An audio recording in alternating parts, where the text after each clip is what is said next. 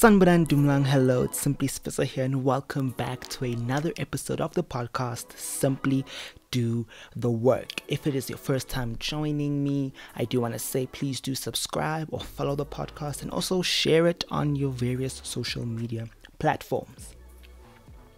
So, I guess for just said, I just want to jump straight right into it. So in the last episode, I think you guys remember that I did, I briefly touched on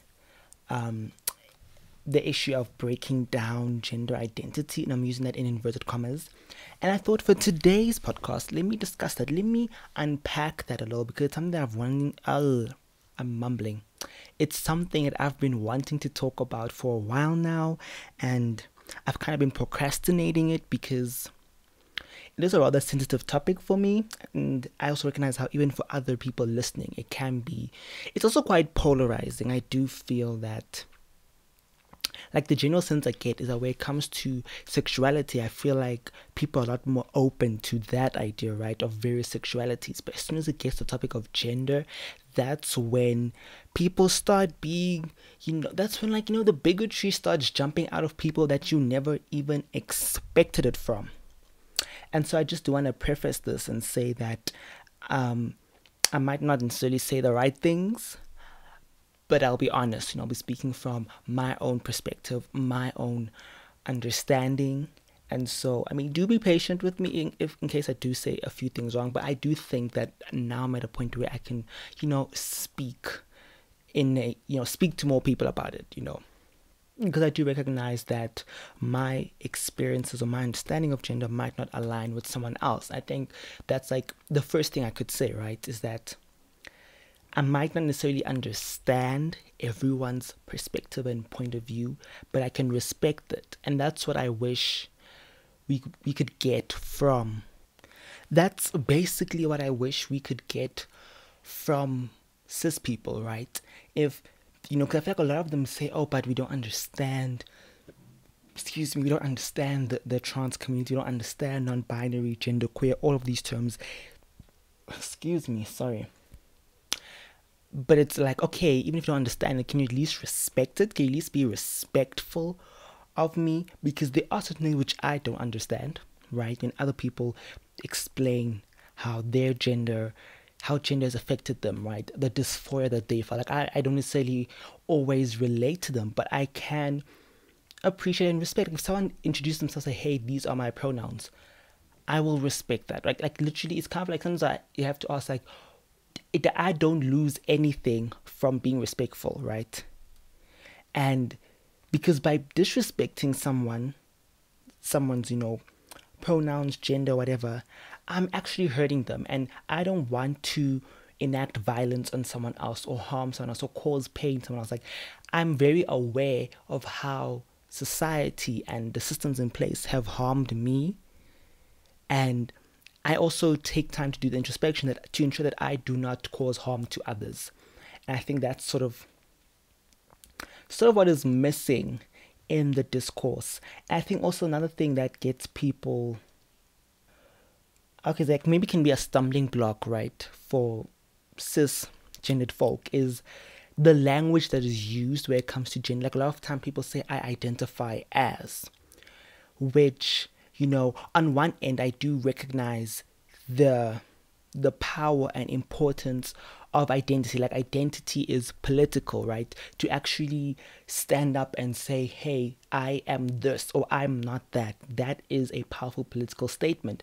But I think some people misinterpret that as being, oh, it's just that's not who they are. That's what they're choosing. Meanwhile, it's no, it's not that I identify as non-binary. I am non-binary, but claiming the identity, that is the choice. Right? I am choosing to step into who I am. I am choosing to reject the heteronormative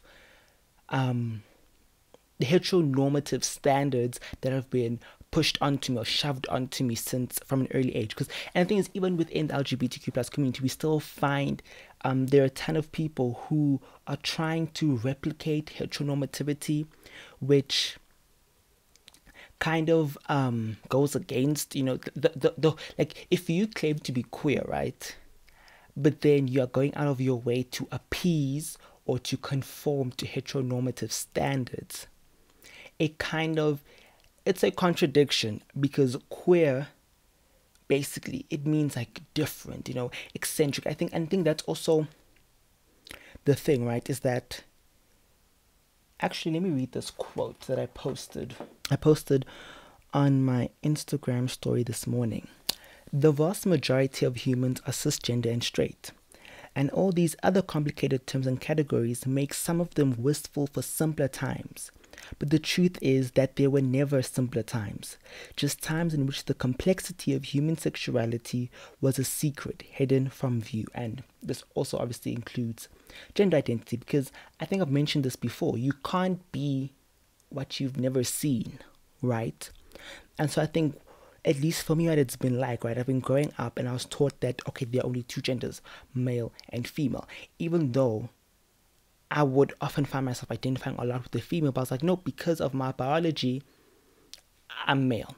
Because of my biology, I have to act a certain way. I shouldn't cry.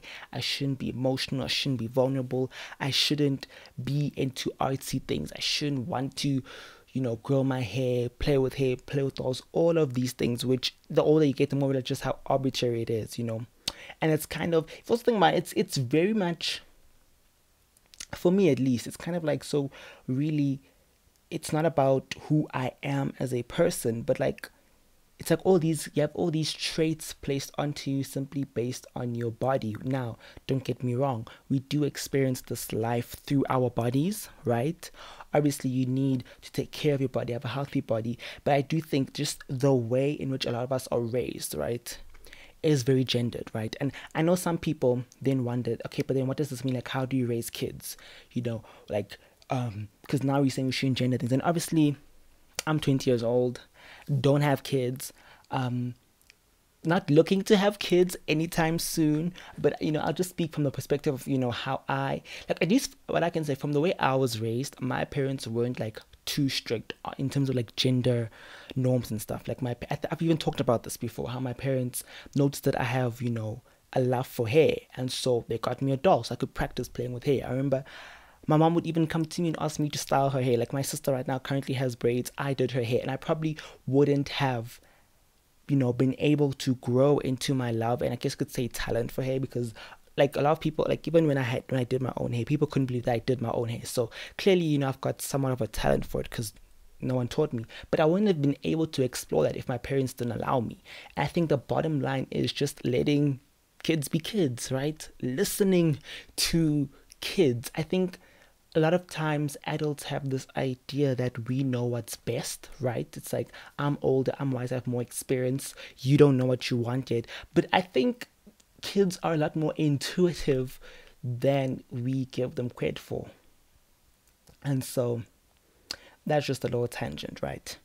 And I'm sure you've noticed that at this point, almost like 10 minutes in, and I haven't even discussed, I didn't touch on, is it morally okay? Because, you know, maybe listen to this and you're Christian, you're wondering, but what does the Bible say? And if you listen to my last episode, you know that is something which I've decided I'm not gonna tackle that. At least I can't be tackling that every single time, you know, because I do think it is anti-progress if every time when we want to speak about issues surrounding gender identity and even sexuality, how we have to spend time explaining, is it okay, you know, what, like, all of this, right? Because the reality is, whether or not you think it's okay, whether or not you understand it, we're real people. I feel like sometimes people can over-conceptualize, and I've also spoken about this before, over-conceptualize these issues, not recognizing that we're real people that exist, okay? Whether, like I've even said this, like, whether or not you understand how non-binary gender works, non-binary people exist. Whether you understand being trans or not, transgender people exist. And it goes back to what I was saying earlier about how even if you understand, just respect it. And just to, you know, quickly touch on the biblical thing, you know, I'm currently doing a course on trans theology, which some of you may or may not know, and maybe in some day I'll do a podcast, just discussing that. I'm currently on week 2 of it. But one of the things that the facilitator said, which is quite interesting, is that from a biblical perspective, it's actually a lot easier to make a case for gender nonconformity, because even within scripture we actually do see people who break the gender norms of their time. We do see people who were shunned because of their gender and how it was expressed in scripture. And I think there's only 2 verses specifically in the Bible, out of the 7 that are used against LGBT as a whole, but only 2 verses in the Bible that speak directly against gender or whatever. And so I found that quite interesting, because if you look at society and the discourse we have now, it seems like people are a lot more accepting of different sexual orientations. But when it comes to gender, then it just gets a little weird. And I think another thing, right, that gets people tripped up or whatever, when I say, hey, I don't fit into the gender binary, I think they feel like I'm imposing on their gender. Like I'm saying now they can't just be a man, they can't just be a woman. And it's like, why is this about you? Like, how? And I think that's the difference between, for me, the way I see it, the main difference between gender identity and sexuality, right? Sexuality is about your relations with other people, the people you are attracted to, the people you fall in love with, and all of that, right? But with gender, it's more about who you are as an individual and how you express that. And so it's kind of like, my gender should not affect yours. Like, if you are feeling some type of way because of someone else's gender, if that's making you feel uncomfortable in any way, you need to sit down, do the work, and unpack that for yourself, and not expect the queer person to sit down with you and to analyze, but why is this? Like, you know what I'm saying? Like, you need to do that for yourself, and not, because I feel like another thing that happens is a lot of cis people who, want to be supportive will sort of, it's kind of like they can't just do the work for themselves. They need someone else to do the work for them, or to do the work through them. I don't know if I'm making, if this is making sense, but okay, let's take it in a dating context. Also, another thing which I found rather interesting, and I've recently just been watching a lot of videos on it, is how does dating look in a non-binary world, right? In a world where gender is non-binary. And I've even had to introspect for myself my attractions. Like, would I date a trans man or a trans woman? Like, all of those things I've had to actually introspect, And on one end, I do feel that I am open, right, to dating people. Like, let me be specific. I'm open to dating a trans man. That I am open to it. But at the same time, I'm not sure how I would handle it. And I would hate to, let's say, meet a trans man and be like, okay, cool, let's date, whatever. And then find out once I'm in that, oh, actually, I can't do this, and then hurt him. And that's why I do think that we should, like, it's different if, for example, right, let's say he's here and then we discuss and like, okay, look, I've never done this before, I'm not sure this is going to work. And he fully is aware, and it's just, I don't know, it's just tricky. Like, I don't want to hurt someone in that way, but at the same time, I'm not closed off to it, because I think in the past I used to be, I'll be honest, a little transphobic. But the funny thing is in the work of trying to understand trans people as just, like, I was trying to understand, trans identity as an ally, but then along the way, that helped me understand my gender identity a lot better. And so that's also just something that is just interesting to me, because also, okay, this is something which actually, Kat Black, she's a YouTuber, love her. Check out her content. I'll even link her video down below, her YouTube channel down below. She has a ton of videos on this, because there's a lot of ground to cover on this. And so I'm literally just, this is me just giving out just like my thoughts and opinions, just throwing them out there, and hopefully to spark your thinking. But she says that, it's not transphobic to not be attracted to trans people. Like if you say you wouldn't date a trans man or trans woman, that in and of itself is not a transphobic thing. Because also she asked a question like, is showing support to people sleeping with them?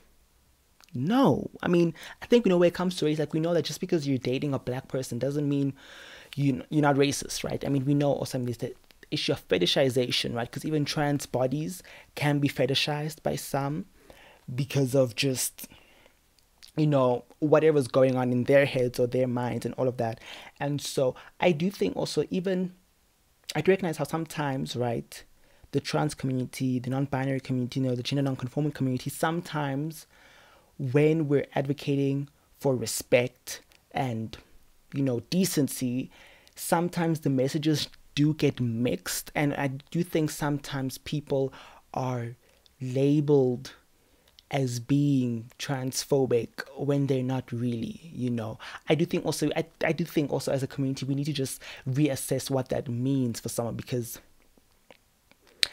I also wouldn't want someone to feel like they're dating me out of obligation, right? Like, you shouldn't be with someone to show that, oh, you're such a good person, or as almost like charity, like, and that's why sort of when she, like the way she puts it, I do understand what she means, because I think also just because of the way society still is, a lot of people, even if they might actually be attracted to a trans person, or they might not have any issues with it, some people might feel a lot of shame because of the way society is. And I know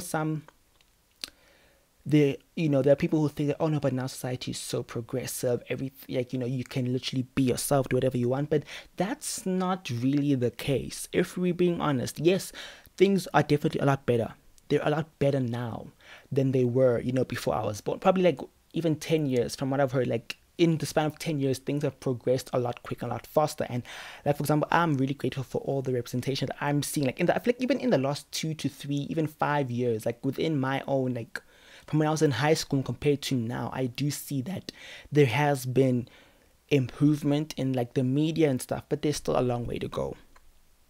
There is still a long way to go, because let's be honest, like for example, if I were to be attacked or harassed because of my gender identity, like there have been times where I've stepped out in a very femme presenting way, and I would have a real genuine fear for my safety.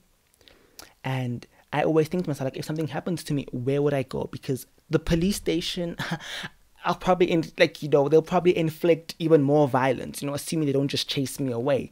And so we see how even just the system is in place. Like I wonder, how does the South African trans community, like, how is healthcare like for them? Because as far as I know, that a lot of public, hospitals or clinics aren't very kind to them. They have to go to, clinics. It's almost like you have to know that, okay, this clinic is LGBTQ friendly. Like even me, I know that there have been times when I've had, issues, which I won't go into detail in, but where I didn't feel comfortable talking to my GP. Or I remember actually also being referred to this other public place, and I was like, you know what, I'm not gonna go there, right? And I've also heard countless stories of people where literally it's like, you'd rather die than go to the clinic and risk harassment and health. Can even now I'm studying medicine, for those who don't know, right? And I've even heard my classmates, sometimes some of the things that they've said that have been transphobic, queerphobic, homophobic, and I'll be like, I pray to God that you don't get patients from the LGBTQ plus community, because I fear that instead of helping them, you will hurt them. You first of all might not even treat. I think also what also happens is, right, if you were to go to a doctor or healthcare professional, you don't feel safe, you're not going to open up. You're not going to, maybe you have a real healthcare issue, like, or maybe, for example, you have a symptom, right, but then you won't feel comfortable expressing it or talking about it, like an injury you got or whatever the case might be, because it will out you and you fear how the doctor will act. Meanwhile, that you withholding critical information for your diagnosis. And maybe that is just, that can be its own topic for another day. But I think also just me doing all this work and all this reading, being more aware, is also helped give me a little bit more purpose in terms of, okay, because there are times when I question, like, do I even want this degree still? But then I think of, all the future, all like the future queer baby boys, girls, and non-binaries, and just how I'd like to find a way, like, with my degree, with my medical knowledge, how can I help them? Like, that's something that I've really been really thinking about and really deep diving into, because that is really a gap, I mean, I also think within the medical community, medical field, especially in South Africa, there is a lot of misunderstandings. It's kind of like, I think if you were to go to like an ordinary GP or something as a queer person with an issue, they might not even know how to help you. I think even if they wanted to, because I feel like the way it is right now, right, is that it's sort of optional whether or not a doctor learns about these things. Meanwhile, I think it should be standard across the board. Yes, we are a minority, but that doesn't mean we don't deserve decent treatment. It doesn't mean we don't deserve just basic healthcare. And I think this is where I lose patience with people who want to argue about this. Like you don't realize that this affects people, like real people. And it kind of frustrates me, right, that a lot of people don't recognize or don't see the issue until it's someone that they know, right? Until someone comes out to you. That's when you're like, oh my gosh, how can I help? That's when people start doing the work, which, what I think is great, because I mean, statistically, it has been shown that when someone knows someone who's queer, it does. And by the way, I'm using queer as an umbrella term for those who don't know. Like, queer is just an umbrella term, and I know that word has some controversy to it, but I've reclaimed it. But yeah, it's, I think people need to know someone who's queer before they're able to be more accepting, accommodating. And it's kind of like, why can't we just do the work? Like, this goes back to the issue of the fact that we aren't taught about these things at a young age. And some people think, oh, it's going to convert children. But it's like, newsflash, I've been raised in a cis heteronormative society all my life, and it didn't change me, because that's not who I am. And that's why I think people are missing, that this is fundamentally who we are, and it deserves to be respected, it deserves to be protected. Like, we're more than just a matter. I think also, and this is probably gonna be like my last point, because I feel like now I'm really getting a little bit all over the place, but if we as the queer community were allowed to just thrive and exist, right, not only would that mean our lives would be better, but I'd also believe that in our queerness, in our different perspective, right, we could bring so much good into society, and we already have.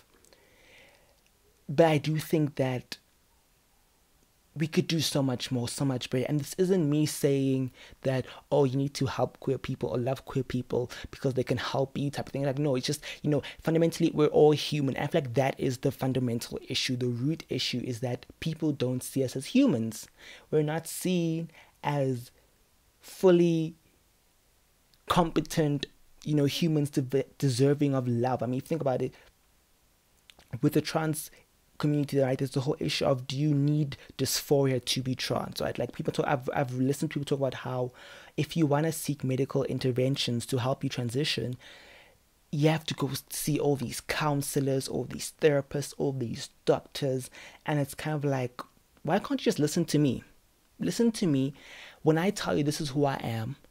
Listen to that and respect that. I think fundamentally that is all we're asking for. And on that note, thank you so much for listening.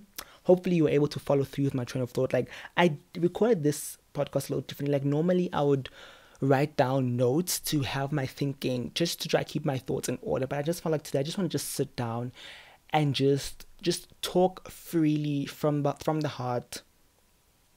And forgive me if I didn't say the right things. Like, I did try. Like, I feel like I want to try to get to the point where I can just, like, Kat Black inspires, because she speaks so honestly, so she's so unafraid. And sometimes I'll be watching a video, I'm like, girl, what you just said, that ain't it.